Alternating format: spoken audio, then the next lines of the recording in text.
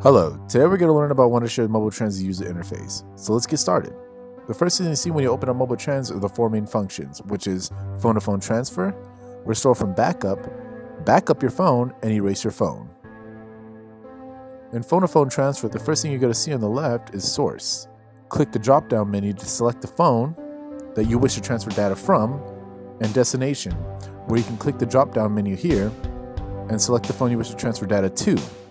You can easily click the switch button and it will allow you to swap out the sources and destination here.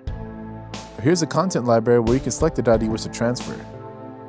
And here's start transfer, which will activate the sequence.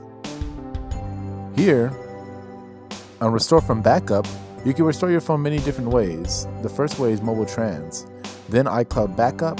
You can do it from an iTunes backup, a OneDrive backup, a BlackBerry backup, and a Samsung Keys backup, which will all virtually work for any phone. When you open up MobileTrans backup, you'll see the backups here, your content library here, and your destination here, which is the phone where you like to transfer data to.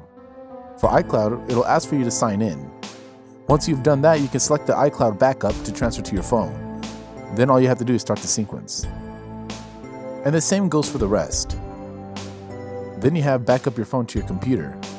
All you have to do is select your device here, select the content you want to back up, and all you have to do is start transfer.